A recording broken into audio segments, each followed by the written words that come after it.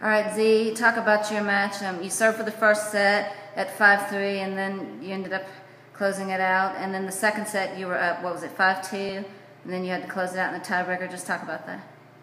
I mean, it was a definitely tough match. I played against a good girl. My opponent was playing well. I think I was just more disciplined and more dedicated. So I just did what I could. I mean, I just did a good job. I was playing my game, no matter how good was my opponent.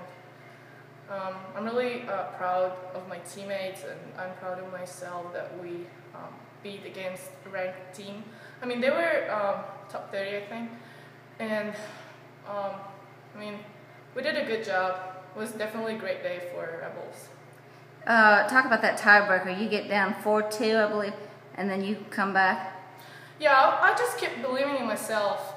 There's always ups and downs, so I was just thinking of playing every point. No matter what happens, I just play for every point. I mean, every shot matters. So I just came back and won the tiebreak. I really appreciate all the crowd out there. They were really loud and they were like cheering me up. That helped a lot. How good is it to get a split this weekend after a tough loss on Friday? I mean,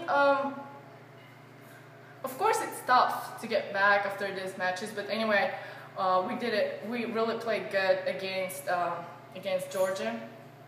I mean, they were ranked number 11. 11, yeah. Yeah, they were 11, and we were really close. I really believe on my team. I think we can beat any team here. It doesn't matter what ranking. It's not about ranking. It's just about believing in ourselves. We can beat against any team.